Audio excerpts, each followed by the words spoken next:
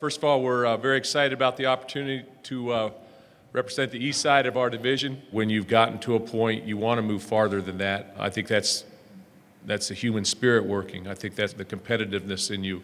Regardless of what you do for a living or sport, I think that you want to try and just go a little bit farther or repeat or do something like that, because I think that's human nature.